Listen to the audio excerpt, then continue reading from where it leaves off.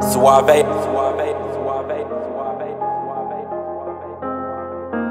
I've been in my bag for a while, I'm invincible. Story of a young boss, grinding shit get critical. Calling on my bros one time, cause you special. I had some hoop dreams of right rounds for my mentor. Every target that I shoot is on point like a pencil. Different route, change relationships, I'm so sorry. Came up from the trenches and I made it, I say hardly. Now BetOnline remains your top spot for all of your live betting action and contests. NFL, college football, UFC, and NHL are all in full swing. BetOnline is your number one source for wagering news, odds, trends, and predictions, with both desktop and mobile access at any time. Head to BetOnline today and use our promo code BELIEVE, that's BLEAV, for your 50% welcome bonus on your first deposit. BetOnline, where the game starts. Alrighty, guys, we are back with another episode of the What's in Your Bag podcast presented by BetOnline. As always, I'm your host, Andrew Robinson, and before we get into our guest today, man, and give my guy a special introduction, man, y'all know we got to get the business out of the way, man. So before we get into the nitty-gritty, man, I need you guys to stop what you're doing. Tap that subscribe button, man. Give us a thumbs up. It goes a long way, man, to getting this show out there to people who need to see it, man, and get this good word. If you're hearing this on Apple Podcasts, Spotify, go ahead and give us a 5-star rating. Drop a comment, give us some feedback, show us some love. It goes a long way. That was my boy Pull Up Tay on the intro. It's going to be him on the outro, man. Make sure you guys stream his music. One of the hottest up-and-coming artists out of the DMV. But without further ado, man, like I said, we have a special guest, man. This is somebody who I've been trying to get on the podcast for a minute, man. But, when you got some motion, man, it's stuff that got to be handled first. You know what I'm saying? So today, man, we are pleased to be joined by Tristan Forbes, man. He's the head of content, brand management, everything for Fred VanVleet, also formerly of the Toronto Raptors. He's done a bunch of work in the NBA space with a bunch of guys, Serge Ibaka, artists, musicians, man. But Tristan, man, we're definitely pleased to be joined by yourself, man, on the podcast today, man. Welcome to the show. Appreciate you, man. Appreciate you. Honestly, it took a while for us to get this done, but happy that we're getting it done, man. No doubt, man. Now, I know, folks, you guys are going to hear this a little bit later, man, but as of today, man, it's Thanksgiving, man. So happy Thanksgiving, my guy, Facts. Love. Man, happy Thanksgiving. Appreciate you, brother. Appreciate you. First Thanksgiving on U.S. soil. First Thanksgiving on U.S. soil, like you said, man. So what you getting into today, man? No, to be honest, I'm probably going to just chill. We had a game last night. I might do a bit of editing, but I'm probably going to head over to Fred's house. His first Thanksgiving in Texas, because he was also playing for a Canadian team, so he celebrated Canadian Thanksgiving in October, right? So coming over here now, getting to have the actual Thanksgiving vibes, probably going to go over his house in a bit. Yes, sir. All right, so now, what Thanksgiving dish are you most looking forward to, man? Because like I said, it's the first Thanksgiving in the States, man. So got the good spreads over here. Let me tell you, since I got here to Texas, I've been on the Southern food kick. So, bro, anything that has candy yams. Honestly, I'll have candy yams as the main dish. I'm not even tripping on that. You know what I mean? I'm really with the candy yams, collard greens. I haven't had catfish and stuff like that yet and all those other dishes, but I'm kind of looking forward to try them, you know what I mean? But I'm candy yams, that's my fix right now, bro. So anything that, I'm eating that, bro. Hey, listen, man, tell the chef, man, cook you up some nice fried catfish. Definitely need some mac and cheese too. Baked mac and cheese is my personal favorite dish, man. I love baked mac and cheese. Oh, I'm about to go ask for that, for real. Hot sauce on there. Woo! Oh yeah, bro. That's a vibe. So you said Canadian Thanksgiving is October. What is Canadian Thanksgiving as far as the food? I know it's got to be a little bit different, but what's the vibe? Yeah. Is it? I know it's probably a little bit different as far as what you guys eat and stuff like that. It's to be honest, it's same principles, being together with your family and so on and so forth. I think from the food aspect, because Canada is such a diverse country, you know what I mean? To speak to it to a bit, Canada is the place where most people immigrate to from third world countries. So it's so blended, you know what I mean? There's no definitive culture, and I think we don't have that down south southern culture where you're having cornbread, mac and cheese, collard greens, you know what I mean? So you'll have your turkeys and then you'll have family do some stuffing and whatever nationality background you're from, you might mix that into your Thanksgiving dinner. Where here the staples will be let me get the baked mac, let me get the, you know what I mean? So on and so forth. So it's a bit different, but same principles all in all. Okay, valid, man. Well, listen, I hope you get some good eats today, man. You know what I'm saying? Hope 100%, bro. that chef will set you up I'm nice. trying to be out and sleep by like 5, 6. Yes, sir. Yes, sir. For So sure. obviously you're transitioning from Toronto to Houston, man. What is your early impressions on H Town, from moving so far? You know what? Like I've had some friends who lived out here before. A friend of mine is close friends with James Harden. So he was sort of trying to give me the vibes before I got out here, like, where to go, what to eat, like who to talk to, who to know. The diversity is there. I think like the culture is definitely something I'm adapting to because Toronto is so multi-blended. It's like there's no definitive culture because we have so many backgrounds, so many walks of life. Where like Houston, you can feel like there's an actual definitive culture here. Like people move the same way, they talk the same way, they go to the same places. You know what I mean? And it's like, especially like of our culture. You know what I mean? Right. So like I definitely find there are a bit of differences, but then there are also some similarities. Like it's great, great diversity of food. You know what I mean? I find the food culture is amazing here. I've been like eating takeout for like a bit, like a week or 2 weeks now, just like trying to try everything I can. You know what I mean? But nah, man, it's cool, and I like it, man. Like I think the biggest thing, obviously, people are gonna say is the weather. The weather in Toronto, like you get all 4 seasons. Yep. And here, like they don't say they'll get all 4 seasons, but right now they think it's like winter, and I'm like, bro, this is pretty warm. Like in Yeah. comparison to what's going on in Toronto right now, like it's flipping cold back there. So I'm just like, yeah, I'm trying to enjoy all the little small tidbits. I'm not sure if I'm gonna stay here throughout the summer just because I heard it gets crazy hot. So I might duck it and go back to Toronto in the summer. But like, I'm gonna try to figure out what my balance is and then go from there, bro. For sure, man. Have you got a chance to step out on the streets yet, man? H Town, I heard it's high vibrations out there. It is. It is. I won't lie to you, bro. I've gone to a couple places. I've been to like, where have I gone? I went to this restaurant called Kiss. I went to this place called Friends. LeBron had like a Lobos, almost like tasting type vibe at this place called Friends. But because like I'm still like navigating the space, like I'm only going out if I'm going out with my tribe. You know what I mean? So unless Fred's like, yo, bro, we're going here, or like, like some friends I have say we're going here, I'm gonna go. I'm not really like a solo streetwalker. I'm like, yo, if y'all valid and you stamped it, okay, we'll go. You know what I mean? Like, so, and I know people say, yo, Tristan, go out. Houston's a nice place. People are nice people. And I think like Toronto is like that too. Toronto, because I'm from there, I'm so comfortable just going like walking the streets by myself because I know like where to make a left or where to make a right and so on and so forth. But Right. Houston's so big, you know what I mean? Like I feel like you got to really know a destination to go to. And I'm like being in the content space, we see like all these like food videos, like where to go try food or like where to go to like get groceries. So I'm like sitting on Instagram, like swipe, trying to figure out all these fucking places to go to the shit, you know what I mean? But no, that's cool, bro. I can't complain. So I got to rewind a little bit. You said you went to the place France, the Lobos party. LeBron was throwing. How was that? Maybe we can't just glaze by. Man, what's It up? was cool. It was cool. They had like the Lakers played the Rockets maybe like a week or 2 weeks ago, and Lobos just made Fred like a sponsor. They just sponsored Fred Mm, because Fred is also part of the Clutch family. right. So they just sponsored Fred, so they had a little we'll say like a outing of sorts, like a lounges vibe. But it was cool because it was like my first time really going out in Houston, and then obviously like being in that basketball space, like I don't want to say it was people like I didn't get to meet new people because like again like I met new people, but I'm still around people I'm comfortable with. You know what I mean? People like that I get to work with on a day-to-day basis, or players I might know on other teams. You know what I mean? So it was cool, bro. It's a big vibe, man. Casually, So, casually at Lobos part of LeBron, man. That's casual Wednesday, bro. casual Wednesday, man. Must be nice, Casual. man. Love it, love it. So, I want to kind of get into your personal journey, man.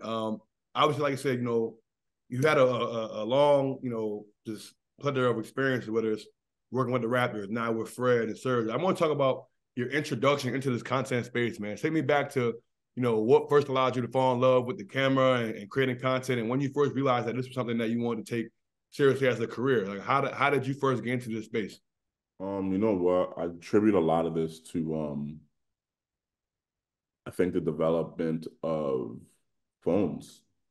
You know what I mean? I think like the way how far the phone has come and gone, it's like Phones megapixels are getting crazier. I just think being a person of wanting to save moments. Phones make you feel like you're that person. Every new phone, whether you're an iPhone user or Google phone user, whatever the case may be, they're trying to make people feel like they're a professional. You know what I mean? So I think like from the origin of phones where you're like, okay, I want to capture this. And like, don't get me wrong, like I grew up playing basketball, you know what I mean, at a young age.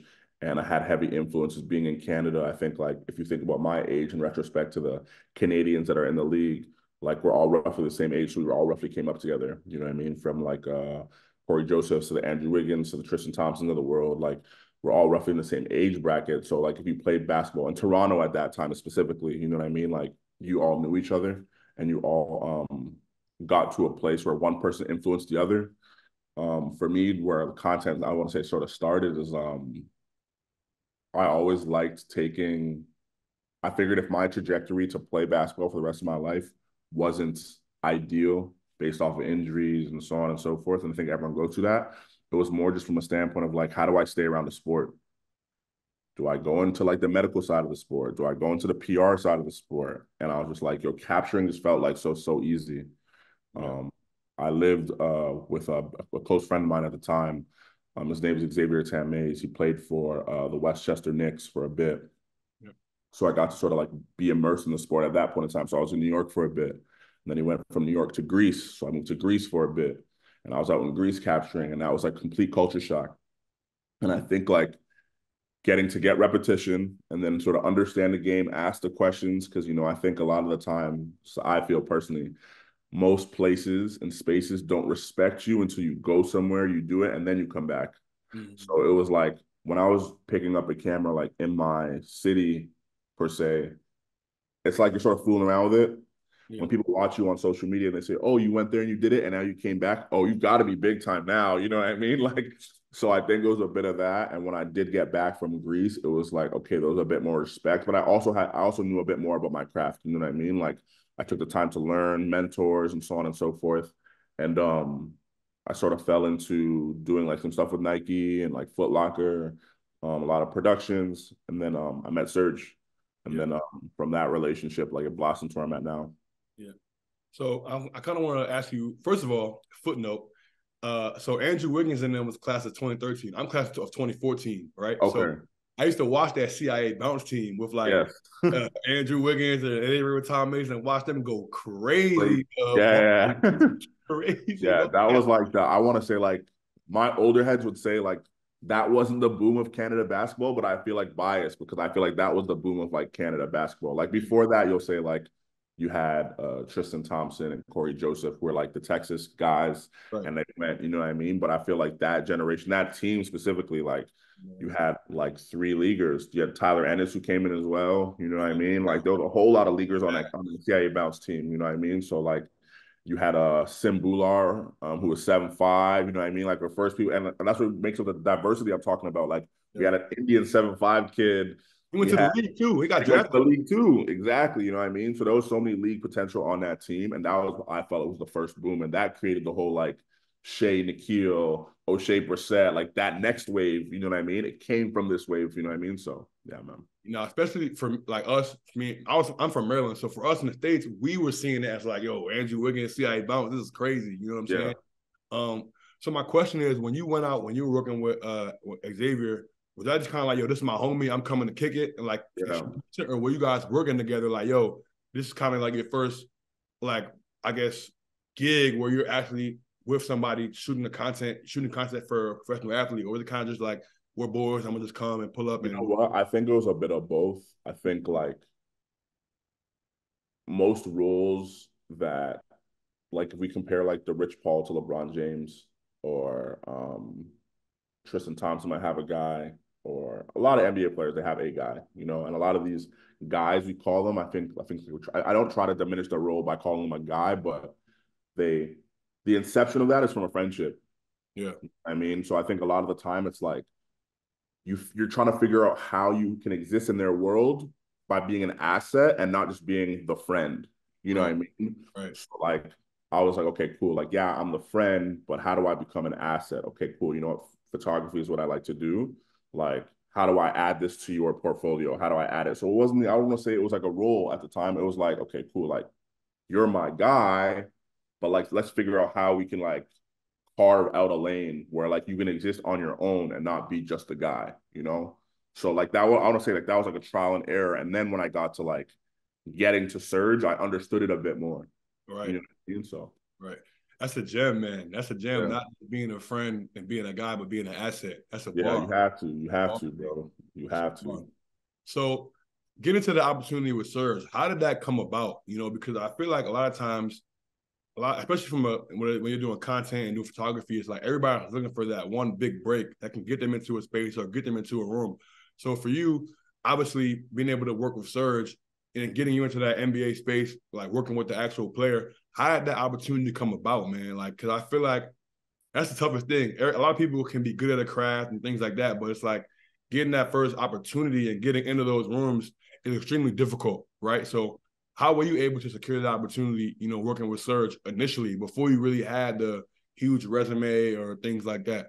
Yeah, I think I attribute a lot of that to mentors. I have a great mentor. His name is Charlie Lindsay, and we're really good friends. But at the time, I think I was just getting my foot in the door. He already had the relationship with Serge. I think Serge might have just come from Orlando and was traded to Toronto. This was just before Raptors. Maybe Serge was with Raptors for 2 or 3 years before we won a chip. Yep. And I got back to Toronto from Greece, and I was sort of just looking to find a place to get my foot in the door with sports, especially basketball, back in the door. And he was just like, hey, like, I was asking him things, more technical things about cameras. Okay, what should I get? So on and so forth. What's baseline equipment, yada, yada. And he was just like, okay, like, I can't really sit down with you 24/7, but come to the shoot with me.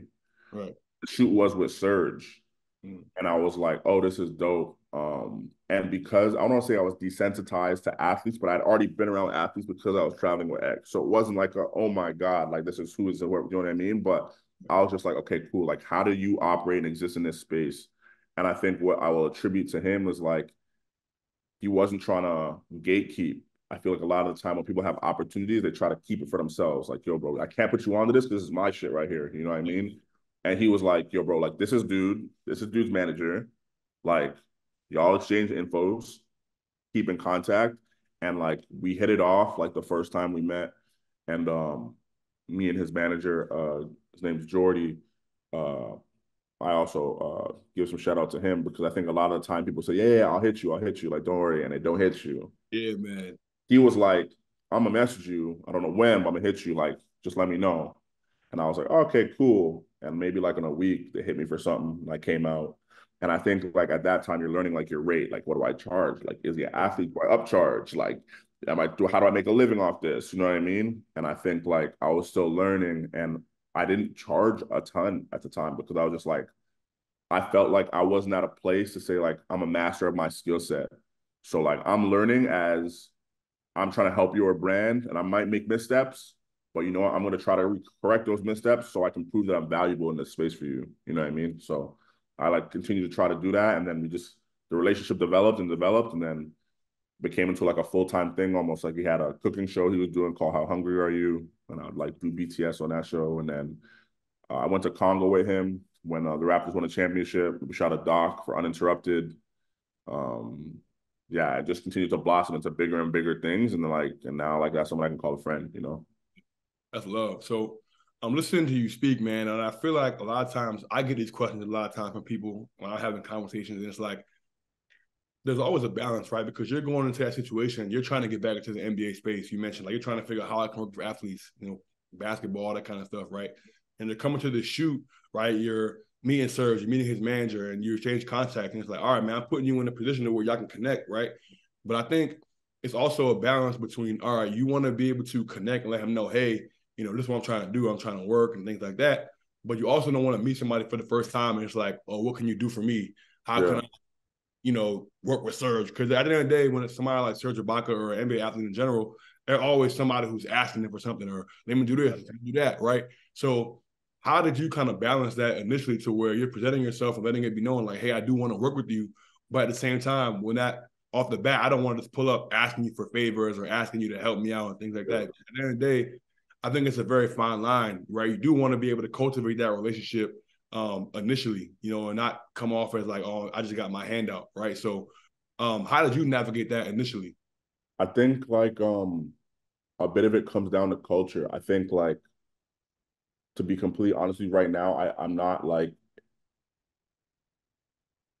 I don't essentially align with the culture of chasing down athletes, especially not like now. I think now is very like imminent where people are like, I want to work for an NBA player. I want to work for this person. I'm like, bro, what does this person differ from Billy who owns the ice cream store?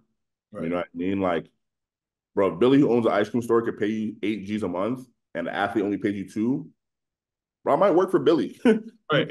Just because Billy can help the way I live my life. Billy can help pay my bills. You know what I mean? And I think like there's just like infatuation now with like working in sport. And because I'm like, I feel like I try to sift through my DM now, especially on some like, how do I find the people that are really genuine about their craft and not genuine about being a fan? And I Yeah. think there's a separation. Like, if you are a true passionate person about, you know what, my craft, my craft, my craft, my craft, and you're like, you know what, like, I don't care where it is and who it is, my craft is what's most important. Those people go so far. The people that are chasing the destination or the person, like, oh, I need to be around, I need to work in this because I got to be around this person. What does this person want to do for you just because you're around them? Right. What if they only want to pay you for the work that you do and that's it? We don't want to be, I don't want to be friends with you, bro. Like, I just want you to do this work for me and go home. You know what I Right. mean? And I think like you have to find what's true to your niche, to your passion, like to your heart, to your soul. Like, yo, look, I want to work in sports because I love sports. Okay, cool. How do we help you work in sports? If the athlete is just a destination, then when you get there, you're going to be like, okay, like now what? Right. You know what I mean? And I think like when I said I wanted to work, like I think I was still wanting to just get better at my skill set when Serge came around. You know what I mean? I was like, how do I get better at my skill set? I never imagined, oh, like Serge, I want to be a part of your team, bro. I want to be with you 24/7. Like anywhere you go, I want to shoot for you. That was never the goal. You know what I mean? I was just like, yo, this guy's got a lot of motion outside of basketball. He's involved in fashion. He gives back to his community, goes back to his country. You know what I mean? Like he had so much more going on other than basketball. And I was like, it can't be all end all basketball as much as that shit hurts. You know what I mean? Like I think like we all grow up in impoverished communities. Most of us grow up in impoverished communities where basketball is one of the first things given to you. So that's your true love. So that's all you really want, all you chase, you know. But I think if you find the balance of like what is my real passion and my skill set, how do I use these tools to level up again and then level up again and then level up again, you know? So Now, speaking on what you just mentioned about Serge being involved in fashion and going back to Africa and a bunch of different lanes, the cooking show he had, right? Like, how do you think being around that helped you develop your personal skills or just introduce you to another industry and things like that outside of sports? Because I feel like being able to shoot basketball and go to a game and capture moving athletes is way different than capturing a still person, a still body, if it's a fashion shoot or whatever the case may be. So you get to sharpen your tools in a bunch of different industries. You get to shake hands with a bunch of different people in a bunch of different places. Just talk about, I guess, kind of what having those experiences early on in your career, did for you, and kind of how that contributed to what you're doing now. yeah, I think it allows you to wear different hats. You know what I mean? In the sports space, you might be able to come a bit more like casual, shit like that. Now you might go to a fashion space, you got to know how to put it together. You know what I mean? Like you got to be like, all right, cool. I can't just come super cash because now I represent this person. So anything, the way I speak, I got to speak so eloquently. I can't just like riz and just like let the comments flow type shit. You know what I mean? Like I got to be able to like keep the shit together. So I think like because you wore so many hats, it was like watching someone put on a different mask every time they went out. It would be like, okay, cool. He's going around these business individuals. Okay, he's got to put on this like suit and tie, like super professional prestige Serge. Okay, when he was doing the cooking show, you can see the personality flow a bit more because he was chilling. It was his space, what he loved to do. Okay, now when he's in a basketball space, okay, it's serious, but with a taste of flavor because he's into the fashion space. You know what I mean? So like a lot of those things you get to watch him put on different hats. And like by watching him put on different hats, it sort of makes you feel like in life, you got to be a chameleon. You got to be able to move through different rooms very easily. And you can't be so stuck in your ways to be like, oh, this is who I am. People got to accept me at this and da-da-da. I'm like, that is true. But I'm like, a lot of doors are going to stay closed for you if you don't know how to move in certain spaces. You know what I mean? So watching him move through all those spaces, I was just like, yo, I have to either adapt or I'm going to get left behind. You know what I mean? So I think like that professionalism I learned really quickly. Time management I learned quickly. I think understanding that athletes and fashion enthusiasts are completely different. As much as we operate in the same space now, because sport and fashion is integrated a lot, like fashion is a completely different world. It's very much more respected in Europe than it might be in America. You know what I mean? Like, so like you have to treat those relationships very differently and respect those differently. You know what I mean? So it just taught me a lot. I just again how to move and how to be a chameleon, and that's something I just take throughout life now too. Sure, for sure. So you work with Serge, and then obviously you get an opportunity to work with the Raptors. How did that opportunity come about? And I guess what was that, I guess, moment like for you, when you first were able to work for the Raptors, being a kid from Toronto, Yeah. and being able to get the opportunity to work for the hometown team? It was fun, I think like Serge and myself were friends for a period of time and obviously played for the team. And like funny enough, like the team at the time, like sports at the time were not really welcoming to players, content people. Like this is a whole new thing. You know what I mean? I think like now we're so accustomed to it. Everyone's got a photo guy and yada yada. But when I was coming in, like it wasn't a thing.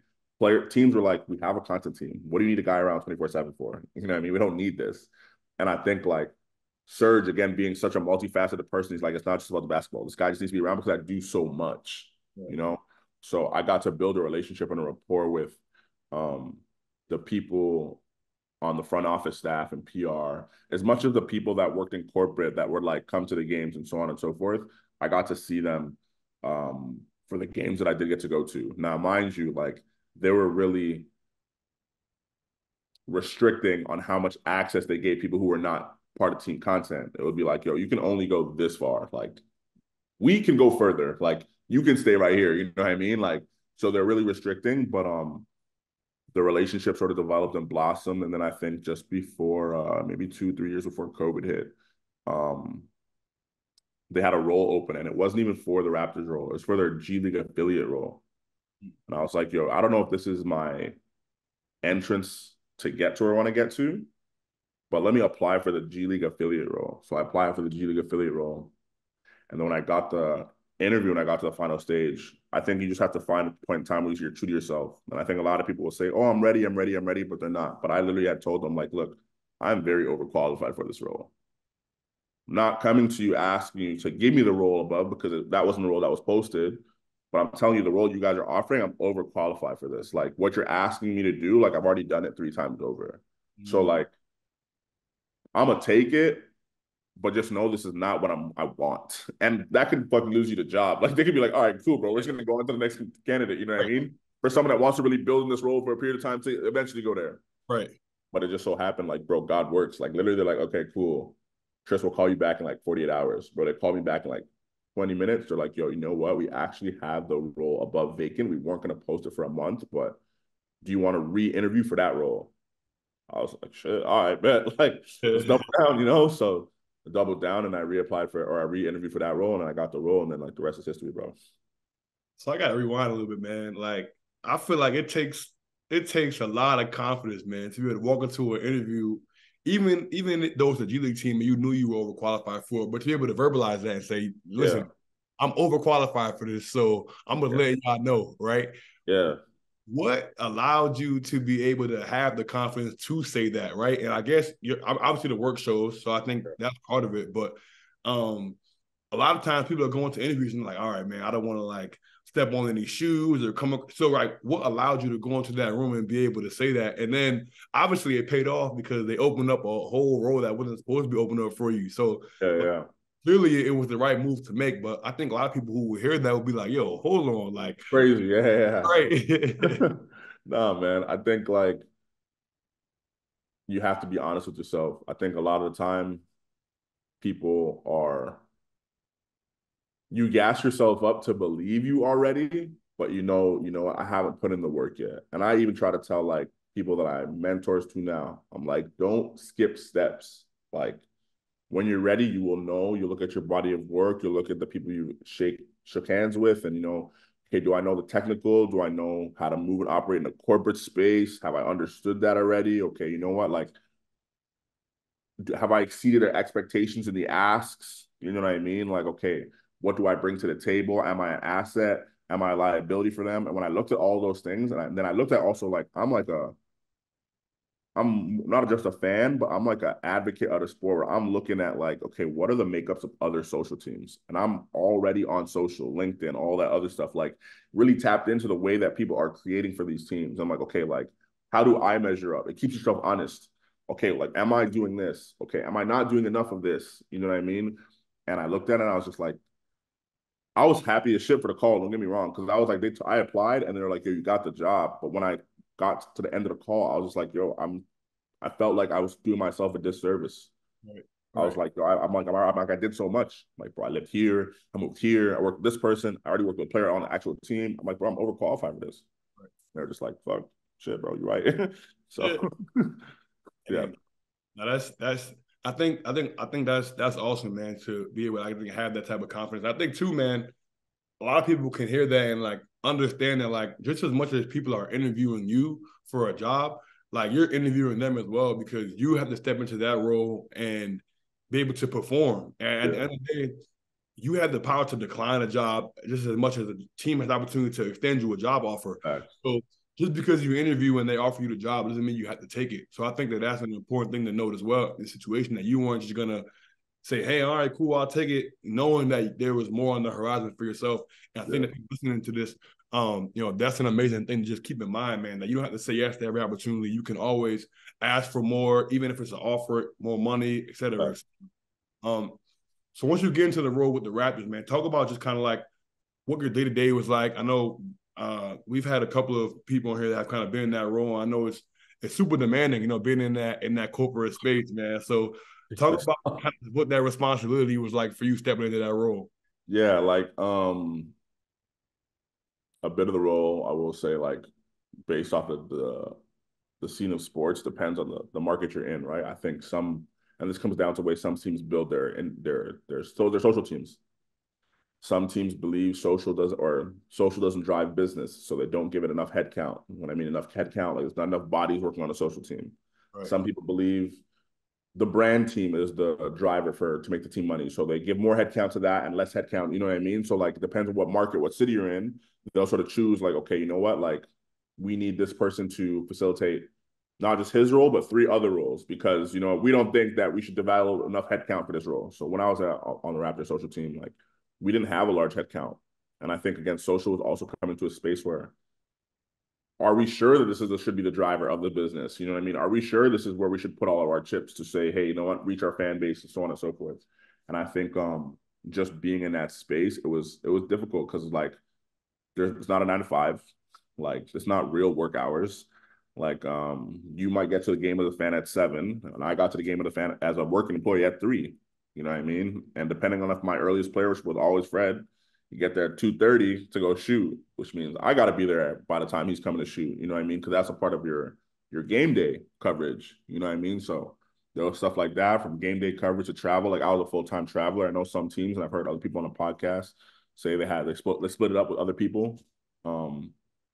I wasn't splitting it up. It was just me. So I did all 41 on the road, all 41 at home, all-star, summer league, draft, training camp. Like it felt like I was fucking a player. You know what I mean? Like this shit was a lot, but I mean, like it was fun. Don't get me wrong. And I think like you take the good with the bad. And I don't want to say it was bad because it was definitely a learning experience, but there was just a lot of time you have to dedicate. Now, if you hear from anyone in social, they'll say, like, but there's the perks and so on and so forth. And I think that's what sometimes people find the trade-off. You get to go to cities you might not to go to often, and you get to see friends you don't get to see often because you get to travel and so on and so forth. You stay at nice hotels, you eat great food, you know what I mean? But I think you have to separate that from, is that who you actually are? Are you affording that lifestyle, or is a job affording you that lifestyle? You know what I mean? And then you fall into imposter syndrome because it's like, you might think like, this is who I am. No. The team allows you to live like this. You know what I mean? Like, and I think that's a big thing where people don't like to leave the role because they've now identified themselves with this person in the role, and that's not who they are. The team just allows you to do that. And that's where you find people staying in jobs for 10, 12, 15 years. Nothing wrong with that. You can have a great job 15 years. Yeah. But at social, I know there's a cap on how much money you make. Right. So they're not paying you what you could live off of there for 10, 12, 15 years. You know what I mean? So I think a lot of the time it's like when you see people get stuck in those roles, and I'm like a big advocate of telling people like, you'll try to level up. And if the camera is like what you like to do, try to find a way to level up out the camera. So maybe you're a director, you know what I mean? So you can make a bit more coin, but you're not actually holding, you're doing the technical. You know what I mean? So yeah, my day-to-day was a lot. I think like I had great partners and great friends that I got to work with. But at the space I was there, it was like very understaffed, which a lot of teams will say they're very understaffed, but it was very understaffed. But there was a benefit. I felt like I found my tribe. There was like a brotherhood. Me being in close age with the players on the team, you get to find friends and you get to find people to just chop it up with. And then being of our culture, being of Black culture, it's like a lot of the players are predominantly Black. So it's like you're finding the same issues, same problems. Obviously, you're in a completely different class and they make millions of dollars, but you know, we're going through the same world life struggles. You know what I mean? And I think like you find that to adapt. And then front office, I would say, used me as an asset because it was like a lot of the people in those roles might not look like me, but because I am who I am, we could use Tristan as this bridge to get through and speak to athletes because they talk the same language or they listen to the same music or like they laugh at the same dumb jokes. You know what I mean? And it was just like, okay, cool. We can really use him outside of his creative skill because they found like this friendship, this bond. You know what I mean? So no, man, it was cool. So I want to know, what is it like traveling for 41 games? You're doing all 82. So It's like hell, you're bro. pretty much a player, man. So like Hell, bro. that NBA travel really like for the people who made, because I think a lot of times people will see NBA guys and they'll have a bad game and it's like, man, what's going on? Like it's like, bro, you don't understand how tough No it idea, is bro. going from hotel to hotel, flying, getting in at 4 a.m. and going to the hotel, having a back-to-back and all that kind of stuff, man. So talk about what that was like, having to go through that NBA schedule on the road. It's a lot, you know what? And I will give a little shout out to actually someone who works for Houston right now. Her name is Hannah Perry, but she's really big following on social and TikTok, and she's doing a great job for empowering women in sport. But what I also like that she does is she's pulling the curtain on like how her day-to-day travel is, or like what she's got to do when she gets to the hotel, which like I find a lot of social content creators now are trying to like, okay, now you see the work, look what it happens for me to get to do this work. You know what I mean? So the travel is definitely crazy. Like if you're an East Coast team, you have 2 long West Coast road trips a year. If you're a West Coast team, you have 2 long East road trips a year. You know what I mean? And both of those trips, say those trips are 6 or 7 games, 6 or 7 games, not 6 or 7 days. Six or Right. 7 games. That might be a 14 game road trip. I've gone as long as a 16-day road trip. You know what I mean? You're gone. You're paying rent on a place you're not even living in back home because you're gone so long. You know what I mean? Not to mention if you have kids, pets, all that, which is why like it's sort of hard to be in these roles if you have those things. You know what I mean? And I think like from getting to go to a plane after a game you might have played in at home, I think we had a stretch like we played at home. The game finished at 10:30. You got to wait for guys to shower. If you were working content like me, as soon as I'm done cutting up for the game, I'm getting in my car and I'm driving to the terminal and I'll wait and I'll get on the plane. Now, guys have made their way from the gym to the plane. We fly to a city that's 3 hours away, hour time difference back. You land, take a 30-minute bus ride to the hotel, wake up, go to shoot around at 10 a.m., go back to the hotel at nap, go back to the game for like pregame, play the game, get back on a plane, go somewhere else. Like, bro, it's sometimes it's crazy. Like, it doesn't even seem real. And I think like as a fan, I'm still a fan, but like as a fan, when you just get to consume the game and you turn off TV and you go to bed, and then you Yeah. turn on tomorrow and they're just back in somewhere else. You know what I mean? Like, you don't think about it. Like, I think like I try to give as much respect to the people that work behind the scenes because as much as you get to watch the players, you pay the players, like our equipment guys do crazy work. Like I'm talking like, okay, cool. We've now cleaned up the back bench, put sneakers back in the bags, bought the bags on the truck to the plane. Our equipment guys unload the plane, everyone's suitcases, not just team equipment. They unload the plane, put it back on the truck to the hotel. They unload the truck, tag all the bags that go to a player's rooms, send them upstairs, and then they can go to sleep after everyone's already in their room. So it's like, Yeah. shit is crazy, bro. It's like a crazy machine. I don't even know how it works, bro. It's a grind. So I wanna let you reminisce a little bit, man. I want because again, there are some nice perks about being on the road, man. So I want to know if you can recall your favorite, night out, maybe after a game, y'all on the road. You know what I'm saying? Tell me about one of the. Cause I know, like I said, when you guys are on the road, man, dudes is playing and it's a grind, man. But you also get to have a little bit of fun on the road too, Oh man. yeah, no, definitely. What would you say is your most memorable road trip? Can you? For us, for the East Coast teams, I will say it's West Coast road trips. Yeah. Now, being on the West Coast, I can't wait for my trip to go back to Toronto because Right. that is going to be flipping biblical. You know what I mean? But I think being on the East Coast, you get like a LA, play Lakers, Clippers. So you're in LA for like 4 or 5 days. You might play on LA on Friday, Lakers on Friday. You get Saturday off, Sunday off, maybe, then play the Clippers on Monday. So you're there for a good bit of time. And then you stay like in Beverly Hills. So it's like, you're like, yo, could I afford to stay in Beverly right now on my own dime for 5 days, 6 days? Probably not. You know what I mean? Right. Where the room rates are like 1,200 a night. Like, you know what I mean? So like, nah, man, I enjoy my West Coast road trips because like we'll get like LA, we'll get like San Fran, we'll get like Phoenix. So it's like you're going from, again, like I'm going from Toronto where it's like you get all 4 seasons. And then usually when we travel to the West Coast, like it's just hot climate. So it's like now I'm just packing shorts to go on these road trips and like the polo tees and like, slides and Crocs and shit. So nah, man, my West Coast trips are definitely the best. And I have a lot of friends that live in like California. So like it's literally like a big link up. I'll be like, yo, guys, look at the schedule. I'll be there. Like as soon as I land, tomorrow's an off day. Like, where are we going? Like, we're going to the mall. We're gonna go eat. Like, you know what I mean? So I be trying to enjoy that shit for the most part, bro. So, is there any stories that you can share on the podcast of a night out that was particularly memorable? Particularly memorable. You know what? I went out my first season. Might get crucified for this. I went out my first season, and we didn't really I think at the time I took my job for granted where I was like, I blurred the lines from employee to friend. And I think this is a large thing that's happening in sports right now because you try to create that divide where there's professionalism. Like, you're here to do a job. Yes, it's fun. Yes, so you get to enjoy shit, but like, you're here to really facilitate this role. You know what I mean? And my first season, because I was friends with guys already, the mindset of being a employee was never really there. I'm just good with the camera shit, but these are the homies, you Right. know? Right. So I think like we went to Miami. All shit always happens in Miami, bro. So we went to Miami and it was like, I think I went out with like a couple of the guys and we went to like, we landed at 1 a.m. We got to the hotel like 1:30ish, 1:45. Came back downstairs, went to like 11, I think it's called out there. Then went to this next club. We didn't get back home to like, well, I didn't get back to my hotel till like 5 in the morning, 6 in the morning. And we had shoot around at 10.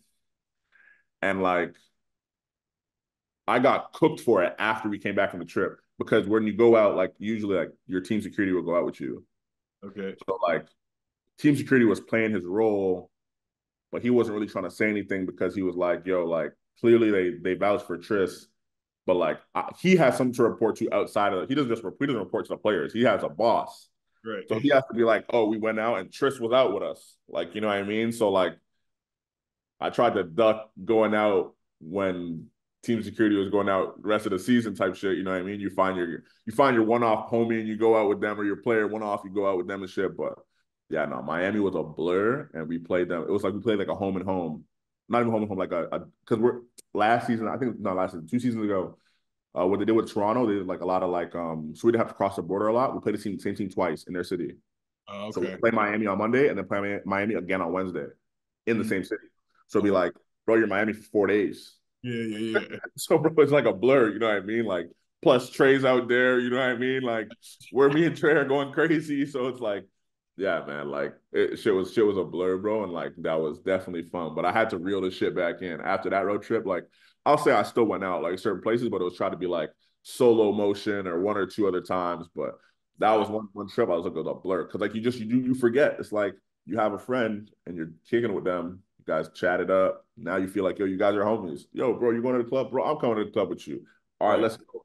And you forget, like, you still are an employee of the team. They're not Right. just friends. You know what I mean? Like, so definitely hard to create that divide. I will say this though, man. I want to talk to you about this because I feel like this is something I talked one of my homies about this off air. We were in DC just getting brunch and stuff. We're talking, they're like, yeah, man, a lot of these teams, they like forbid the players and the photographers from being friends. Like you can't have a relationship with the players. I'm just in my mind, I'm thinking, bro, I'm like, yo, for example, like yourself, I'm on the road with these guys, 41 games. We on PJs, we on a plane together, playing cards, we're in the hotel. It's impossible for us not to develop a relationship. You know what I'm saying? I don't understand why they say that. I mean, I understand the thought because, all right, well, yeah, they become friends and they're going to leave or whatever the case may be. Yeah. But I feel that's not realistic. You know what I'm saying? And I feel like for you, I just want to give you opportunity to speak to that a little bit because I think that yeah, that might be a policy, but I don't know how you can realistically put a camera in somebody's face, be on the road, and not develop any type of relationship with them. You know what I'm saying? Yeah, you know what it is? I think like I don't want to say it's exclusive to like content creators because I think we have this problem throughout the league with everybody. We're talking like medical staff, we're talking like nutritionists, we're talking like coaching staff, right? Like certain coaches run their ship where it's like, bro, this is a business. Yeah. You need to be here to hoop and you need to be here to service the people that hoop. Right. And if you stay in your two friggin' lanes, we'll have no problems. Right. But I think again, it's like, how do you tell someone you're not supposed to find your tribe? Bro, we're together 41 games. That's not 41 days. 41 games for us on the road is like 100 and some odd days on the road. Bro, you're with someone 100 days, bro. They're practically family at this point. You know what I mean? Like you see them every day. You see them at practice. You see them on the plane. You see them in the hotel lobby. You see them at breakfast. You see them at lunch. You see them on the road. You guys walk like you see them everywhere. You know what I mean? And like it's hard to create that divide. And I don't think they're more so like, oh, we don't want them to be friends because we don't want them to leave. But everyone that works in sports is a male. So you also don't want like a situation to happen, whether it be male, female, staff, and now you're like, oh, conflict of interest. And what are you going to do? Penalize the player? No, you're automatically going to penalize the staff. You're going to be like, bro, you knew better. You shouldn't have done this. You shouldn't have been with so-and-so. Keep it professional so we don't have this shit happening. You know what I mean? Because I think like, even with the content creators, right? And I'm going to speak to the content creators. This is what I know, but it's like, bro, we're with you guys 24/7. 90% of the team, you have your phone numbers. Like I will say the NBA has made it you use like Greenfly, which will be like an app for us to put the photos in, players to take their shit out. But a lot of these players are not technical savvy. So they're just sending me the text, like, Tris, send me the shit, bro. Like, Right. so I have 90% of the players on my team phone numbers. You know what I mean? And I'm talking to them every day. And it's like, now when you can talk to them about photos, okay, yo, bro, where you going tonight? Oh, bro, where you going? Now we're talking about other shit. You know what I mean? So it's hard to create that separation, but I think teams try to do it just so it's like you have no hiccups throughout the season. You don't have like a guy buying something for a staff member on the team, and it could be looked at as like this staff member took advantage of the player and had them spend their money on me or whatever the case may be. Because I know like we've had times where we've gone out to team dinners and a player be like, I got the bill. And it'd be looked at as like, bro, we're not supposed to be here to use your ability to spend and overspend. Like, no, we have a corporate team card for this, so on and so forth. But again, the players just being nice in who they are and being of a place of privilege, like, oh no, we got it. Like, it's cool, you know? But I think they try to create that separation so you don't have that. It's like, bro, be in your role and stay in your role. That's it. Yeah. That's a good point. That's a good point. So I appreciate the insight on that. I didn't really understand it, but when you put it like that, it does make sense. You know what I'm saying? At the end of the day, there's liability on their end too to kind of protect themselves as a business corporation as well. So I do understand that. So I want to ask you though, man, because I know you were working with Serge at this time, but talk to me about the Raptors win that championship, man, and legendary. Like legendary. I feel like that is, from the outside looking in, I'm watching a parade. I'm watching just the fanfare in the arena. It looked insane. Like Drake ever. Like he was playing, like you know what I'm saying? That was the biggest ever, man. I think like being from Canada, being from Toronto, the whole like nostalgia of the Raptors. We're talking like Vince Carter, Tracy McGrady. We're talking Butch Carter days. We're talking like the what it meant to the city and the country. Because remember, we had the Grizzlies at one point in time, the Vancouver Grizzlies. So we had two teams, but now Toronto has become Canada's team because there's only one team there. I know the NBA is talking about expanding, but eventually we'll get back there. But I'm like, for it to be Toronto, for Toronto to be Canada's team, like, bro, it was biblical. I think, and this is not even a bias thing, like, it was the biggest parade in NBA history. Bro, we had like 4 million people outside. The parade was supposed to start at 10 and finish at 2, and it went till 7. It was like the buses couldn't get down the road. There were so many people like standing in the streets, and they had to have police. Like, bro, it was the biggest parade I've ever seen in my entire life. And it was like cell phones weren't working. Like, bro, it was crazy. It was madness. And like to live through that with Serge, it was like like a whole other experience because he's like never won a chip before, and a lot of the guys there have never won a chip. So it's like I think when you're on a team with a bit of pedigree that might have won a championship, whether in your lifetime or not, teams are like, oh, like, yeah, we won like back in the 80s. We won back in the 90s. Like, this team has never won anything. So we're looking at it like, bro, we don't even know what it feels like. Yeah. On top of it, like, people think that Canada is a hockey country. Right. So now when you get Canada, and that's where you get this boom of athletes. Now people can look back at a point in time and be like, oh, I remember when the Raptors won. And that inspired me to go play basketball. This is going to create another generational wave of players. You know what I mean? So it's like, to even see that, it's like, bro, I think when Kawhi got there was just like, oh, like, well, we could be for real, you know? Yeah. And it wasn't until like, and to be honest, I won't even say I was a fucking firm believer when Kawhi got there. And like, that's just because in Toronto and Canada, we're not broadcasting Spurs games, you know what I mean? So I couldn't see like this guy was fucking prolific. Right. You know what I mean? You don't get to watch him on a day-to-day basis, you know? And like, you know, the way like ESPN and ABC pump shit anyways, you're going to see a whole bunch of Bron clips, KD clips, like whoever looks flashy, that's what you're about to see on the highlight reels anyways. So you're not really seeing Kawhi. Bro, when he got there, I was like, bro, who's finna stop this guy? I'm like, dude's dunking on everybody, forcing 30s, game winner over Philly. The game winner over Philly was crazy, bro. The building was shaking. Like, like the floor was shaking. And I'm just like, bro, this is absolutely crazy to see, man. And I'm just like, to be from there and then see that happen, like, I'm cool now to die happy. Raptors on a chip. Like, you know what I mean? Like, that shit is legendary, bro, for sure, for sure. And then, like, again, Serge, he took that and he went to Congo with the trophy, which was flipping crazy, bro. Yeah, what was that experience like out there, man, in Congo? Bro, wild, because I don't think I'd ever make it to Africa in my life. Yeah. And it was like, the NBA allows players to take the trophy to like their hometown, home city, yada yada. So the idea honestly came up random. Like, Jordy sent me a text, just like he always does. Yo, Tris, what are you doing next week? I was like, I don't know, bro.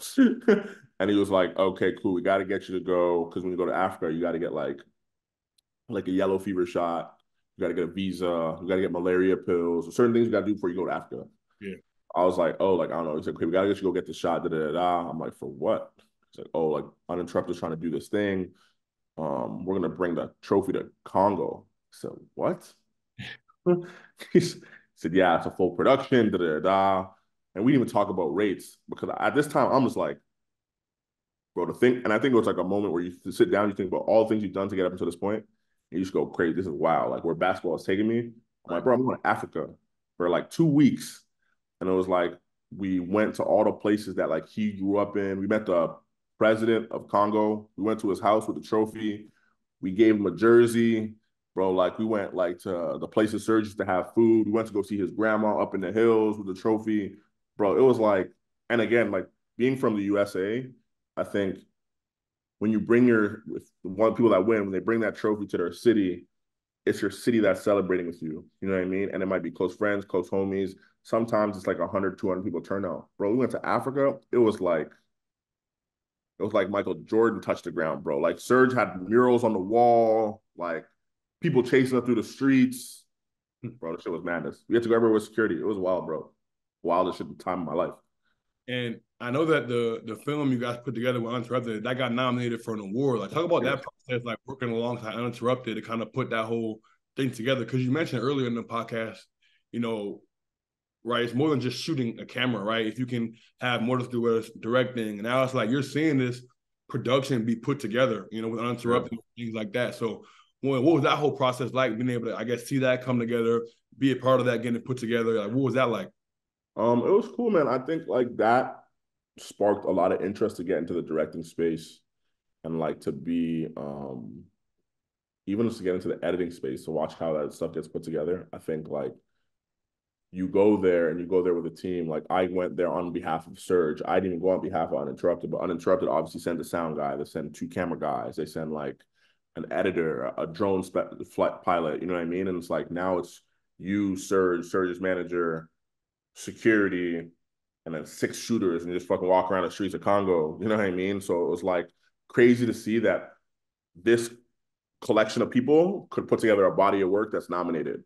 Yeah. You know what I mean? And then like you watch it happen in real time. I think like I don't even think I was thinking about a doc while it was going on. I was just like, it's so crazy to live in this moment, to see all this going on, seeing his people happy, like him going to see old coaches, old family members, like give back to his community. And like while you're doing all that, you're like, yo, we're actually producing a film while this is going on. Like, and it's not even scripted because it's like a too good to be true story. You're just watching people's reactions and getting that and using that to create a film. You know what I mean? So even getting nominated for a film for an award, I was like, that's insane. Like that's nothing I've ever thought about. You know what I mean? I've never been like, oh, I want to get nominated for a screen award or yada yada, or anything I've done will be nominated for a screen award. And when you look at that, you're just like, yo, bro, this is crazy to see. Like, and I'm not even thinking about the camera. I'm like, so crazy to see where basketball could take you. You know what I mean? I'm like, basketball take you flipping all over the flipping globe. Yeah. Twice. You know what I mean? So That's yeah, bro. So I kind of want to get into your time, like, kind of more present day, right? And obviously, you recently decided to leave the Raptors to kind of pursue, this role with Fred. I want to talk about, like, what was that process like leaving the Raptors? What went into that decision? And kind of just talk us through what that time period was like, trying to figure out what your next move was going to be. So a bit of it was like you hit a ceiling. I think for some people, your ceiling comes a lot quicker based off of what you've already done before you got to this point of working for a team. I felt like I'd done so much before I got to the team. And then when I got to the team, I felt like most creatives might think this too, but there's a creative ceiling. There's only so much you can do when you work for a team. People feel like, well, why don't teams do this? No, bro, it doesn't work like that. Like creatively, you have to operate within a box when you work for an NBA team or any sport team. Right. Some teams allow a bit more leash where like let our creatives go wild. You know what I mean? But for the most part, you got to operate with the mindset of how do we create to generate dollars? Like, I don't care if you can make this dice walk and talk and all these, it doesn't matter. Is this gonna make me money or not? Right. I think like when I was with the team, I was like, I felt like I invested enough into the relationships I had. I had relationships with like everyone from Masai to our GM Bobby to front office to med staff, players. On the corporate side, I felt like I had done enough. I felt like I was hitting a bit of a wall with like wanting more money because I think the running trend is people say you're underpaid in sport, especially on content side. You know what I mean? And like underpaid, I'll say is a personal thing because I think everyone's number is not the same. Right. But I do believe based off your circumstances, you could be like, yo, look, I put in this. I do this. These are my dependents here. I have a dog or whatever the case may be. Like, I need to make a bit more. And it depends on the market you live in. Like, I live in Toronto, one of the most fucking expensive places to live on the planet.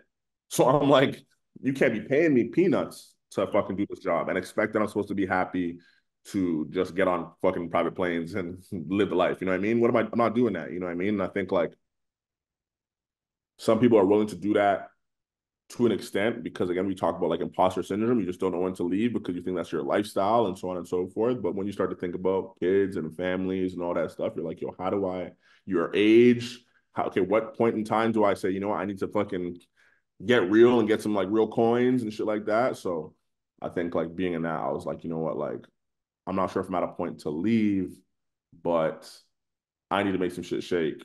And Right. While thinking about trying to make some shit shake, the season had just come to an end. I think we just lost a play into Miami, and me having this relationship with Fred, which like we'll roll into that, but me having this relationship with Fred, like me and Fred talked throughout the season where he'd be like, okay, like, what do you do? Okay, cool. Like how much is it for what you do? And Fred's like a forward mind person. He's trying to like build super conglomerates. So he's like, okay, like fuck, like okay, maybe it might cost me to get one of Tristan, it might cost me this, and like okay, to build like a Spring Hill uninterrupted empire, which might be costing this and yada yada. So he's already forward thinking while he's asking me the question. I'm just answering the questions because it's my homie. Right. And I think like in us having those like conversations throughout the season, when he became a free agent, um, he was just like, I think we were in Chicago or Rockford where he's from, and he had a little charity foundation, and he was just like, what would it be for you to leave, like the team? And I was like, yo, bro, I want to leave, but like, what does that look like, you know? And I think I came back from Toronto like the next 2 days. And this is like June, so the playoffs maybe are just about to finish, and about to go to summer league in July. And he's like, yo, how would you come work for me? So I'm like, all right, like, what does this look like? And obviously we spoke about it. Um, but once it became an idea, I was just like, bro, like, I know what it was like with being on the freelance side already. So obviously I had to like negotiate to a point where I'm like, it's got to make sense for me to leave. Right. But I'm like, what better than working with a friend that you know is going to have your best interest at heart? They're going to respect your work. You can dedicate all the creative juices to one person. You can dedicate all the creative juices to branding and trying to help that person explore and exploit their brand. I was like, yeah, this is like the best decision. So literally, I might have quit like a week after having that conversation with Fred. Handed my 2 weeks in, and I went to summer league with the Raptors. So I finished my like tenure with the Raptors after summer league, and then it was done. Yeah. So I want to know, like, and you don't have to get into necessarily your pockets personally, but I do want to know what that conversation is like trying to, because you talk about rates and advocating for yourself and being able to live on your own. Like, what is that process like talking to Fred? Like, all right, Fred, like, this is what I'm making with the team, you know, but I need to make a little more, right? I need to be able to, this is what I bring to the table. This is what I've done in the past. What is that process like, man? Because also Fred's like, all right, well, you know, you're talking about how he's a forward thinker. He has things that he's trying to build, right? And we talked about this with Nav a while back, who works with, for people who listen, might not have not be familiar. Nav, he works with Trae Young. He's Trae Young's creative content guy. So if I haven't watched that episode, go ahead and go back and watch that. He dropped a bunch of gems on there as well. But he mentioned like, all right, well, his conversation was kind of all right with Trae, like, you know, however much you invest into me, I can then pour in back into you and, you know, make your stuff look XYZ, right? So what is that process like when you're talking to Fred, trying to discuss what this is going to look like from a financial perspective? And like, all right, Fred, this is what I need as Tristan. This is what I bring to the table. And trying to figure all that out. I think the misconception a lot of the time, people think like, because players are put under the magnifying glass, we automatically know what they make down to the fucking penny. Right. Contracts are public. They sign, you go, oh, this person's got the big bag. He can afford me. You know what I mean? And it's not always like that, because I'm like, what was to say if Fred had like was only living off his endorsements and wasn't living off his contract? What if he had his contract locked up in investments? You know what I mean? And he had no real money like that, and he was, you know what I mean? So I think like the conversation of what is it that you would want to achieve as Fred VanVleet has to come down to the bottom line. Okay, like what is it? Okay, bro, you want to have a foundation, website development. You want to push the culture forward in your community. You want to be more brandable. You want to get equity in certain companies. Okay, cool. Like, well, Fred, this is my skill set. I can help you with this. I might not be able to do this, but I have the people who have the answers to this. Okay, like you're in a space where the sports world is everything on the court is you. And I'm like, everything in media and branding and content and marketing is me. So let's now gauge this. Okay, cool. We know that teams probably pay 30% under market value for what a social content coordinator is or a manager. Because if you look at some agencies, some social content coordinators and managers make 100 G's. Right. But in sports, I know fucking none of them are making 100 G's. Right. You know what I mean? So it's like, okay, cool. Now he might look at that and go, okay, we'll flip Tris. Okay, like are you telling me it's 100 G's worth of work? Like, well, fuck, bro. Yeah, it might be 100 G's with work. You know what I mean? Because of the amount of shit you got to do. Okay, well, if you want me to travel, if you want me to go here, if you want me to go there, okay, well, if you want me to like outsource to make your website, if you want me to like sit on the phones, do emails, and so on and so forth, my life is gonna be consumed with you at this point. You know what I mean? And a lot of the time, sometimes players find people that live in their city. I'm like, bro, I don't even live in your country. You know what I mean? So that's another investment. Okay, bro, I got to get a visa. I got to be able to live here, like legally, pay taxes. Like, okay, what does that look like? You know what I mean? And like now when you have that conversation, you can sort of like sculpt out a ballpark number. You're like, all right, cool. Like, bro, it's going to be this. And like, you have to pitch players on, I'm not even just say players, you have to pitch whoever that person is on a long-term plan. Because whatever you're doing for them is not going to be like, bro, I'm going to get this shit done for you in a year. And bro, we solid. Like, thanks for this cool 80, 90, 100, whatever fucking getting paid. No, bro, I'm investing. If I'm going to pay you this year by year by year, you got to now come to me with goals. This is still a business. Like, Tris, in year one, what do you hope to achieve for this? Okay, what are we trying to get our social numbers to? How many brands are we trying to acquire to my entity? Okay, cool. Like, what equity can I pour into this? Okay, now you want me to buy you camera gear? You want me to buy you MacBook or so on and so forth? Okay, cool. Like, you got to show me that you're doing these things so I can now pour back into you. You know what I mean? So that's how you sort of like have that conversation. I think sometimes you shouldn't, people are nervous and afraid to have those type of conversations, but they're humans too, right? Like obviously they make marginally more than the average individual, but they're looking for ways to expand their likeness and their brands and stuff like that too. So yeah. Now, for you, what does that look like for you now, trying to get that ROI? Because, like, all right, let's just throw out a number. Let's say he says, Tristan, I'm going to pay you $100,000 to be in this role, right?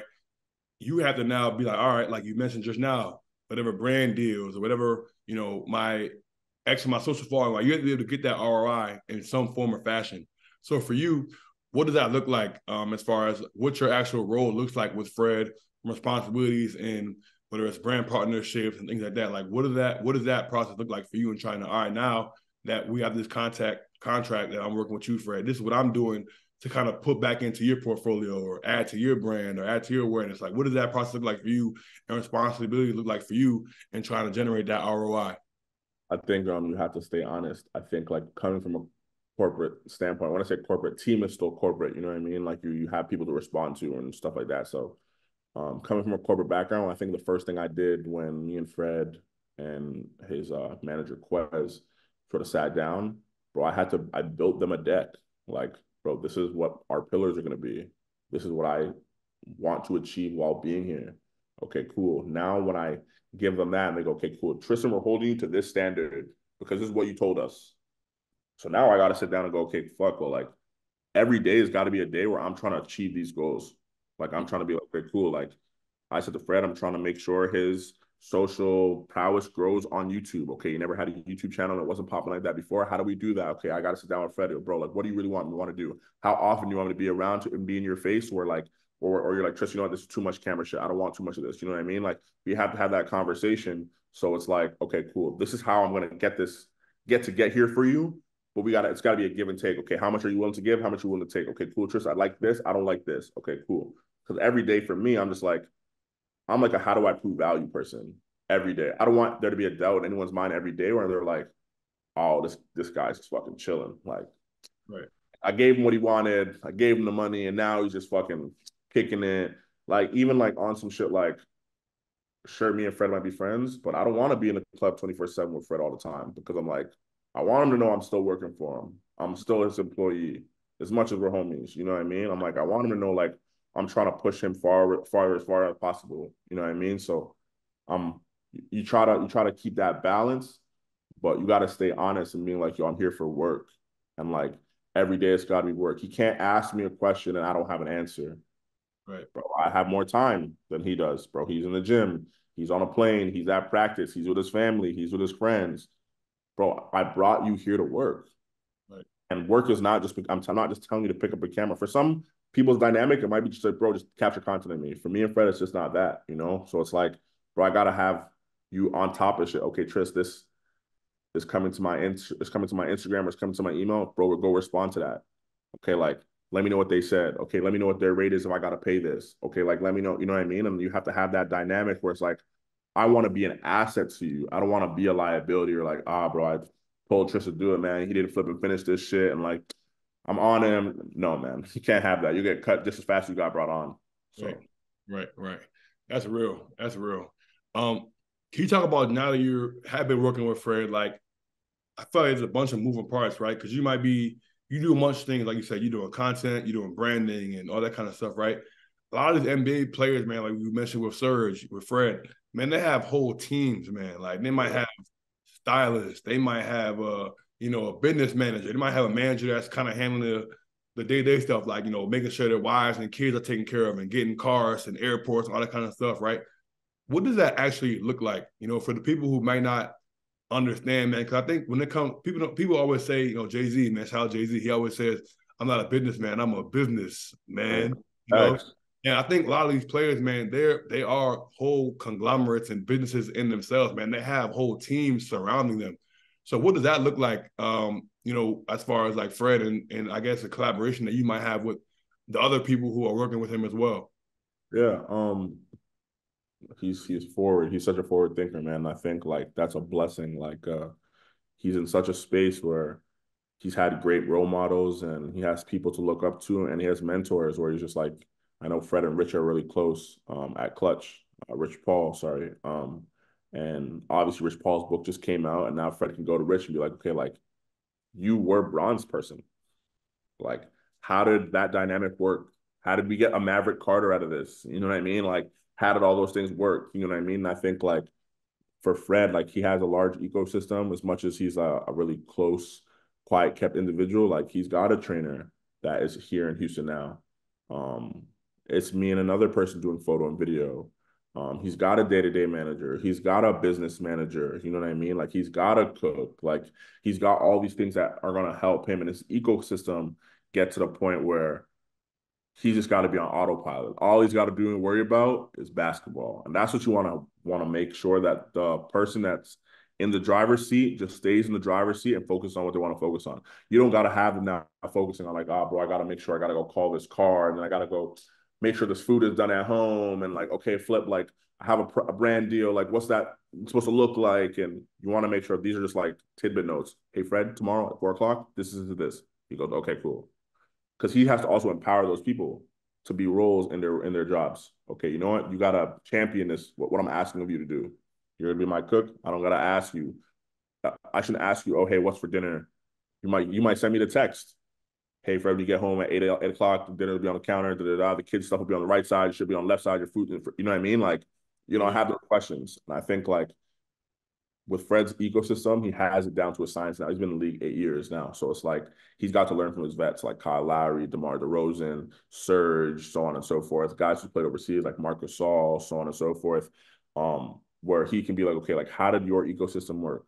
And I think it's trial and error, right? Like a lot of players, you figure it out on the way. You're like, okay, do I need to have a driver? Maybe I don't need a driver. Maybe I need a business manager. Okay, maybe I really need a day-to-day manager because I have so much stuff going on my day-to-day. Okay, I someone to like keep on top of my family and so on and so forth. Like there's a lot of moving pieces for all athletes. You know what I mean? And some just depends on your bankroll and like what you're willing to pour into.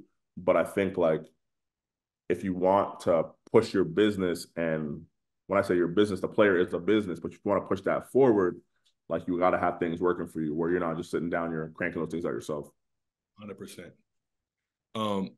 I want to ask, man, we talked a lot about the business side and the X's and O's and all that kind of stuff, man.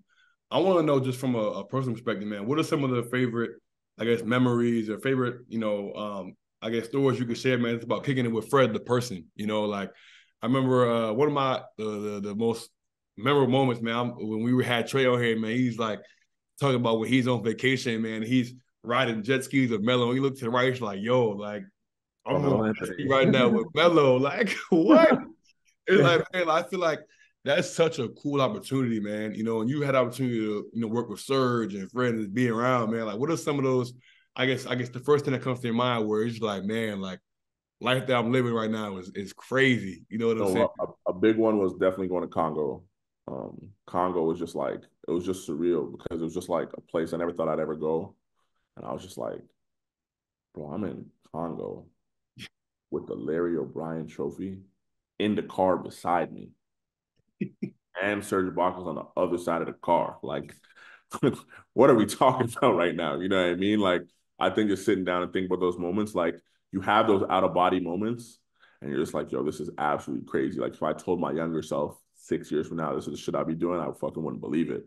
Yeah. You know what I mean? Like, and I think with Fred, like I've experienced enough with Fred to know like the type of human he is. But I think like just recently, one that like really just stuck out was like he had his signing day for the Rockets contract with Clutch. We had a dinner in Vegas at Delilah, and like it was a moment for me because I sat there, I was capturing, but it was like him, his family, closest friends. It might have been like 15 of us in this like room, and then Rich was on the right side of him. Um, and then because it's Vegas and Summer League, like players are just popping in and out. So like Trae Young poked his head through the back, came and said what up to him. Jalen Green was in the room with us, like, and to see someone like be so happy on getting to influence their family by signing this piece of paper and watching everyone just fucking get happy because you now know like this is generational wealth. Like mind you, it was generational wealth when he got was the Raptors, but like the number he got now was flipping big bag. So he's like, yo, I'm signing this. Like, guys, like look what we did. Look at how we got here. You know what I mean? And like those moments when you sit there, you're like, I'm capturing something for somebody that is such a pivotal moment, something like graduation, such a pivotal moment in their life. Yeah. You're like, you got to sit there and you're almost like, yo, bro, this is such a blessing to even be in this space. You know what I mean? Just to be around people where they're getting to receive blessings like this and like show their family, like, yo, look at the work I put in. So like we could do these things, you know? Right. What is Fred the person like? Because I feel like watching him on TV, he seems super like stoic. He's always like got that, said face. Like, what is he like, behind the scenes? You know what I'm saying? Funny as shit, bro. Like cracks and laughs at the same jokes that we all laugh at. He might laugh at them behind closed doors so people think that he's still stoic.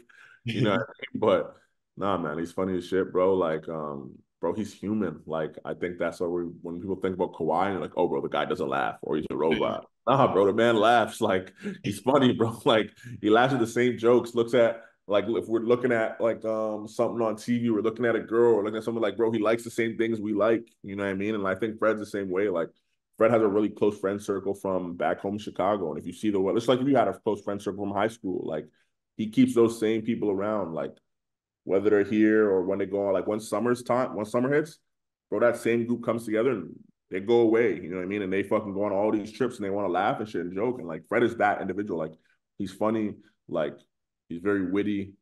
Um, the same things like I might be on Instagram and some funny like meme shit might pop up. Bro, Fred might send the shit to me on like some joke shit. You know what I mean? Like, yo, bro, look at this. And you know what I mean? I might send him some shit back, but it's just like he's just like any of us, you know what I mean? Like, man, just about to be 30. So it's like he's still young as well, you know? So My brother was saying the same thing, man. Because he was with the Clippers last year, and he was with Kawhi.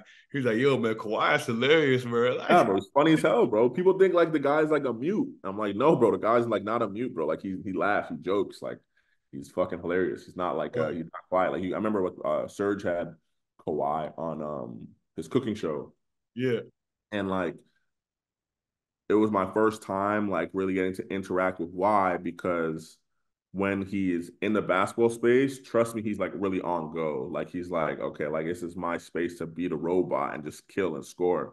yeah, But it was having him such a lighthearted place, and Serge's cooking show is just fucking lighthearted, man. It's cracking jokes 24/7. So I didn't know how that dynamic was gonna work, but it's like his like monotone like response to shit is just funny because like he knows he's intentionally trying to be funny. And if to other people are like, yo, bro, this guy's like a robot, but like, no, he's intentionally trying to be like fucking hilarious. You know what I mean? Like, he's cool, bro. He's cool people. Wow, that's hilarious, man. So I want to ask you, man. I think it's important to talk about this because obviously, as an African American in this space, right? Like, it's not often, man, that you get to we get to be in these positions, man. Whether it's working for a team and working for somebody like Serge and Fred, right? Like, for you, I think there are a lot of people that can look up to you, man. And say, hey, like Tristan, like, young black kids, man, whether it's in Toronto or in America, be like, yo, like, that could be me one day, and just based on all the experiences that you've had, You mentioned a little while ago, man, like if I were told, 6-year-old me this, I'd be doing this, man, I wouldn't even believe you, like what does it mean to you to kind of, I guess when you take a second to reflect, man, look back at the things you've been able to accomplish, what does that mean to you? How do you reflect on those things, man? Especially, again, being an African-American in this space, having opportunities that you've been able to have. How do you reflect on the things that you've been able to accomplish to this point? I think I try to reflect every day, just because when I think about the things that I've done up until this point, I'm talking from like it's an inception, like me going to school, okay, now me traveling with a friend, moving to Greece, moving to New York, like going to Greece, I'm like, bro, what are we talking about right now? You know what I mean? Like, so I think like every day, like I sit down and I reflect about the journey, the steps, the missteps, the miscues, things I capitalize on, things that I could have done better on. Because I think like if you don't hold yourself accountable to something, bro, like you'll fizzle out very fast. Like because you'll lose yourself in the thought of like all this shit is owed to you, and it's Right. not. You know what I mean? Like I think you see people that succeed, and you're like, but how did they get there? I think they reflect, and then the next day they go, okay, cool. Off this reflection, how do I level up on this? How do I become better? And I think like my goal outside of my goals and my aspirations, like is to try to open a door or keep my foot in the door for everybody to step through the cracks with me. Like I'm like a person, like I have a person I mentor in Toronto right now. His name is Kaizen. And just to speak to him really briefly, like this kid was in my DM for 4 years talking to himself. Yo, Tris, bro, this is fire. Bro, for 4 years. I responded on a random shit like during COVID. Do you know that he's applying and about to get my role that I just left with the Raptors? It's crazy. And I tell Kaizen, I'm like, me and Kaizen are really close now. Like he's come to gigs with me and so on and so forth. But my goal is to, okay, you know what? I felt like I slipped through the cracks as African American. Okay, you know what? Like there's this like trauma bonded thing with like a lot of African Americans. Like we're not supposed to be here. Like as if we're not owed something, or like we didn't work hard to get here. And I'm like, bro, I'm trying to make sure that if I keep my foot in this door, if I got through, I'm trying to get like 20, 30, 40 of us through here. You know what I mean? So it looks a bit more possible. It looks a bit more realistic. Because I think when I was doing it, it didn't look realistic. I think his name is, I forget, he's Klay Thompson's uncle essentially, but he works for the NBA. He's a DP and sorry, DP, director of photography. And he had said to me something like last year All-Star week in Utah. He was like, someone introed us and he said, yo, there is no black NBA in-game photographers. And I said, what do you mean? And he was like, so we're not talking about social. We're talking about the people that sit on the sideline with the flash strobe that flashes in the arena when they take the photos. Like that's designated to a team. There's not one. And he said that to me, and I was just like, what are you talking? How does that make any sense? And he was just like, he said that he was one of the only first people to be a sideline for a team. Yep. And I was like, but how does that make sense? Like when you now we're in a sport, it looks like you see so much representation from like, okay, you've seen black GMs and black presidents and so on and so forth. And I'm like, in this creative space, I thought it was more diverse than it was. Right. It was just like, and he's like a lot older. Like he's like 52. And he was like, yeah, like, no, like there isn't any. And he's like, it's a conversation amongst the PA and Chris Paul and so on and so forth right now, because like, how are we trying to say we're pushing this culture forward? And the people that are capturing the sport are not even like our own individuals, So I think for me, I'm just like, how do I do my little part and try to keep the door open for people that look like me, whether they're black or not? I'm like, I need enough people from different walks of life and different races to come through this door so it looks a bit more diverse. So it looks like, your culture can benefit off this now. You can go and inspire an East Indian person or a West Indian person type shit to like want to do the shit that we do. So yeah, that's major, man. That's amazing, man. I think that's a perfect way we've been on here for a while, man. So I want to have a couple quick hitters, get you out so you can enjoy some Thanksgiving, man. We have a little fun. But I think that was great, man. And I think that you put that very eloquently, man, about just trying to keep that door open, man. So I definitely applaud you for that, man. And shout out to Kaizen as well, man, for bringing him on, man. I think that's a lot, man. You can bring somebody along with you. You know what I'm saying? So, and shout out to bro too for staying consistent. 4 years in the DMs, bro. Telling you, he was in there just chatting himself, but he was like, I think someone had told me one day that like, yo, Tris, you gotta like, not even like just humble yourself, but I'm like, I think sometimes when people reach out to you, it's like someone reaching out to a celebrity in their DM and they, hey, bro, you're so fire, like, oh my god, da da da, and like the person might not respond, but like when they do respond, you're like, bro, oh my god, they finally responded to me, like yada yada, and I think like someone has said to me like, yo, Tris, like maybe you should try to start like a mentorship program, yada yada. I'm like, bro, I don't have the time. I'm still chasing my own shit, like da da da. Everyone's so consumed in themselves, Yeah. And I was like, yo, bro, this person is so fucking persistent. Like, let me just fucking respond to this shit real quick. Yeah. And I responded, and the dude responded in like 2 seconds, full conversation. Now we're going back and forth. He's like, yo, bro, I don't want nothing from you. I just want to know how I can learn. Teach me. I'll come to gigs. I don't care to get paid.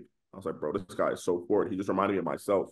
Yeah. I'm like, yo, bro, I gotta figure out how we can sort of work into each other's ecosystem and shit like that. So, hey, I hope y'all taking notes, man. Listen to this, man. Be persistent, man. You know what I'm saying? Be a creep, but that can get you to a lot of places in life, man. You know what I'm saying? Just being persistent, man. All right, man. So we're gonna have a couple quick hitters for you, man. Have some fun and get you on out the door, man. So, my first question, man. So you gotta say first thing that comes to your mind, man. We're going strictly vibes off the court, man. NBA Summer League or All-Star Weekend? Man. Summer League. Okay. Why? Summer League. If you're there with a team, bro, you're there for like 2 weeks. 2 weeks of Vegas is chaos. 2 weeks of Vegas is chaos, and like All Star is hit and miss. Like you could go to a city that's not that lit.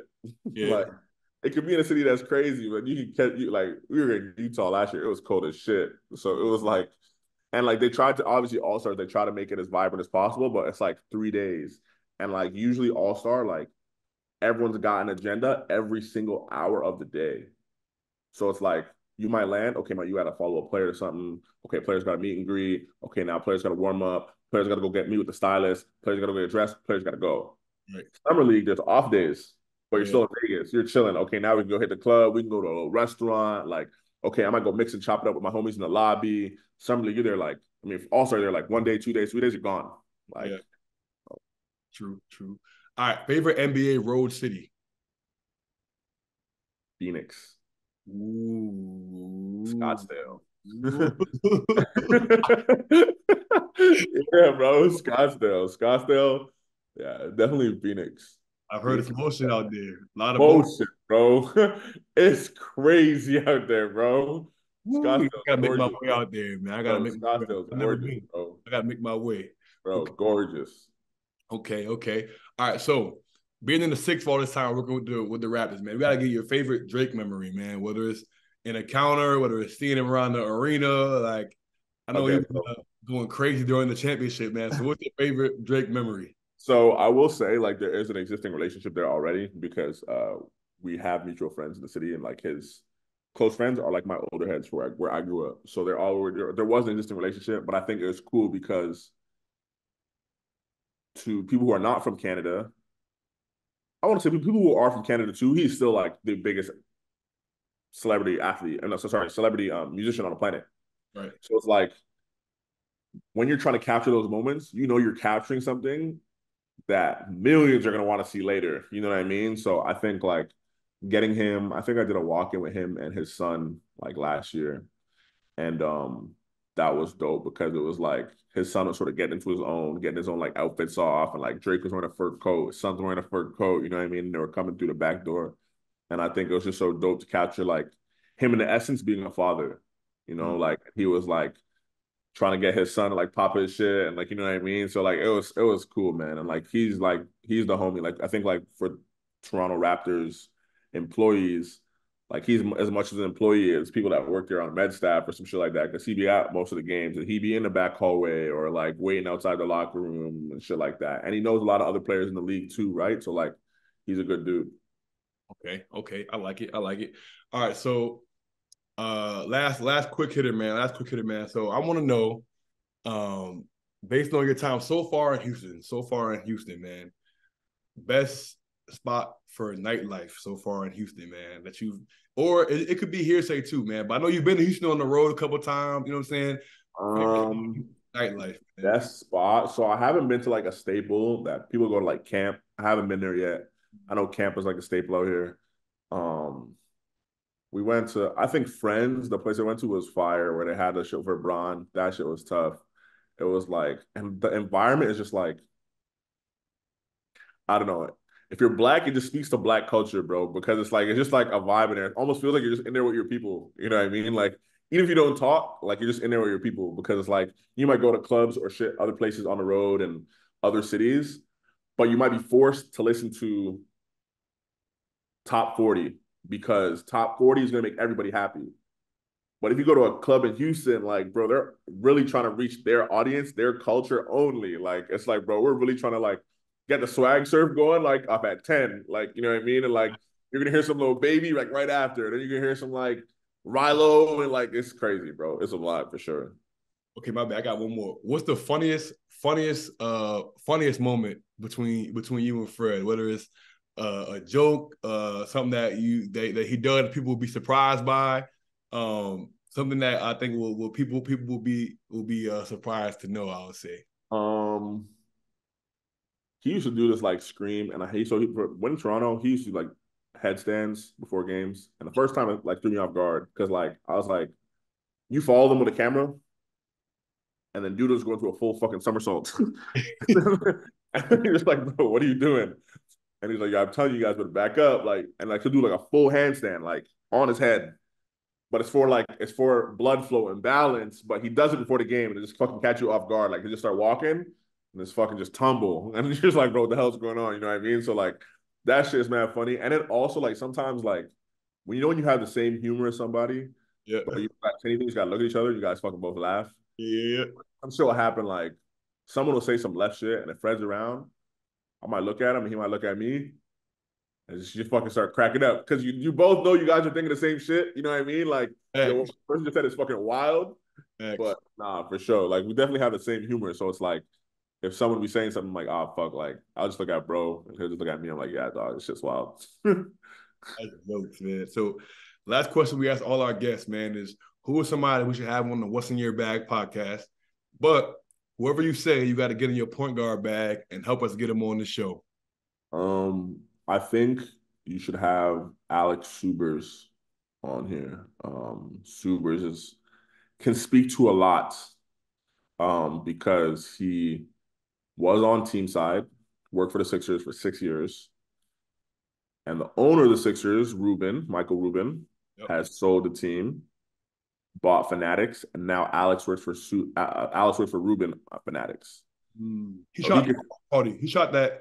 Yeah, I see this stuff on IG before. Yes. Yeah. So like he's something y'all should definitely have on the pod because he's doing a lot for Rubin outside of Fanatics too, especially with prison reform and Meek Mill, Kim Kardashian. Like he's doing a lot. So like as much as he still like captures content, I think he's doing a lot more outside of that. And he could speak to sports, he could speak to freelance, he could speak to being like an influencer, he could speak to now working for someone that is now like mixing and shaking with not just athletes, but just influential people around the world. You know what I mean? Like Rubin is very respected. So it's like to be someone that could be like, you know what? It's like, again, he was working in, we'll say like our role and he was the person at the top. And the person at the top is like, yeah, you're coming with me.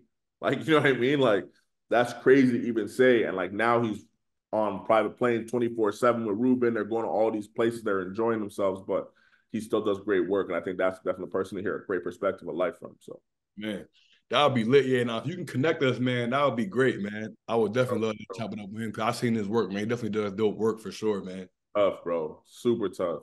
Say that. Now we'll be in contact after this if we can try to set that up. For sure. But nah, bro, I just want to say thank you, man. Because number one, obviously, man, shout out to you for making time on Thanksgiving, man. I know you got everybody could be doing a bunch of different things, man. So shout out to you for that, man.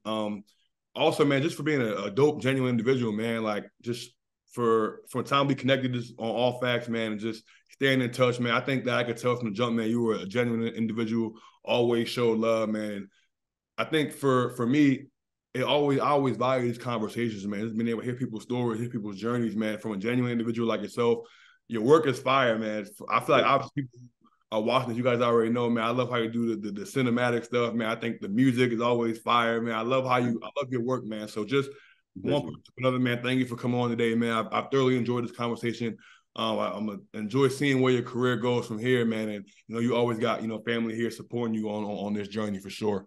That's love, bro. I appreciate you, dog. No doubt, no doubt. All righty, guys. This has been another episode of the What's in Your Bag podcast presented by Bet Online. Like I said in the beginning, man, make sure you subscribe, man. Give us a thumbs up. It goes a long, long way. It's gonna be my guy Pull Up Tay on the outro. Until next time, folks. Peace. Sir. Suave.